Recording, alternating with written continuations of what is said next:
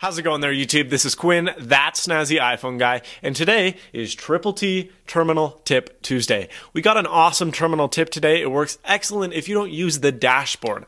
Now, dashboard was released in OS X way back when it was announced, it was actually a really cool utility. It put all of these widgets at the tip of your fingers. You had your calendar, you had a calculator, you had your mail, you had all these other widgets. You had, there were tons of widgets that were developed for dashboard. And people used them. People loved them. Once it had kind of evolved, and by that I mean 2 weeks, remember iTunes Ping? It was cool. It was like the cool factor. It wasn't actually a useful utility. Now, I'm careful to say that because some people do love dashboard. And if you do, continue to use it. I used it for a while and I didn't mind it at all. I just didn't use it enough to justify the CPU that it sucks out of your machine. Even when it's idle, even when it's not running, even if you've never used it before, it can suck anywhere from 1 to 8% out of your CPU. Now, 1% doesn't sound like a lot, but 1% for something I will never touch? Why not get that percent back? And for some people on my machine, it takes as much as 4%. So, 4% again is quite a bit. That's not something you want just being wasted away because you don't use dashboard. So I'm going to show you with the handy tip of terminal.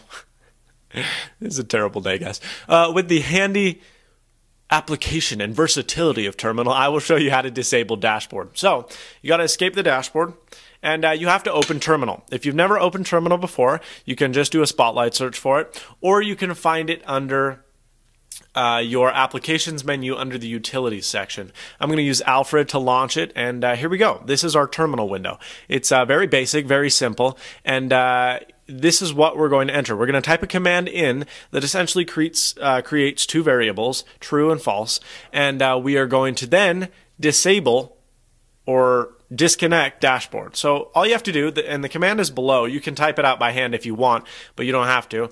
Just paste this command. It's defaults right, com.apple.dashboard, mcx-disabled boolean, which is our variable creator, and our variable is yes or true. So we say yes, disable it, which is a little bit counterintuitive, but we're going to then press execute or return or enter, what have you, and it looks like nothing happened, but the terminal command did run through. If that next line goes, you know that you're in good business, in good hands, and you're going to need to restart the dock.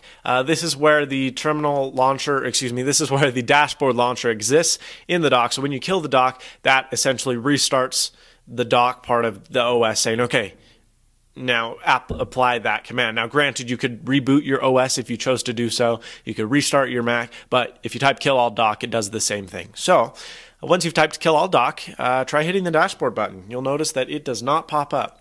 You can close terminal, continue on through your day. As many times as you press that button, it will not come up. So if you don't use dashboard, this is an excellent utility and an excellent command that you can enter into terminal because it can get you that extra CPU back that you kind of want and that terminal is sucking away. So thanks so much for watching. Please subscribe, rate, and comment. And as always, stay snazzy. See you later, folks.